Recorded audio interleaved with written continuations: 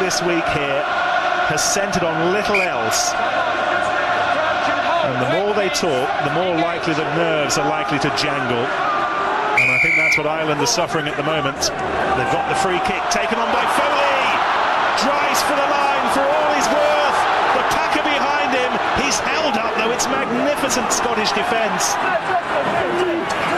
There's the ball, it ought to come back on the green side.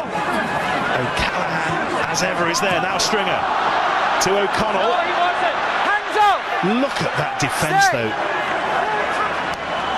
Wallace rolls off the tackle. Still going. Wallace! Try for Wallace! And Ireland can breathe again. Well, they can breathe again for a little while, and we kind of said it earlier on. This is the talent of David Wallace. Whatever about the threat out wide, David Wallace is a consistent threat, tight in, taking those balls flat.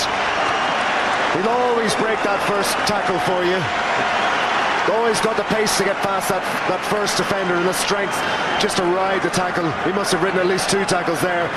It wasn't particularly pretty, but this time Ireland managed to maintain possession, and he had a lot of work to do. He just rotated his way out of that tackle, spun away, and had the strength.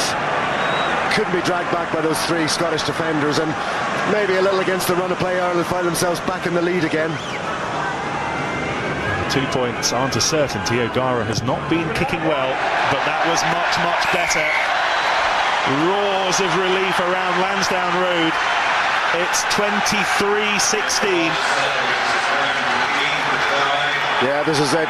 From here, you wouldn't bet on David Wallace getting over from here, would you? That wasn't a very good first up tackle, and it wasn't a very good second by Grimes, and there's no way Cussiter's going to stop him from there. All the frustration of being left out of the World Cup squad coming to the fore there. He scored a try against the Scots, which we all thought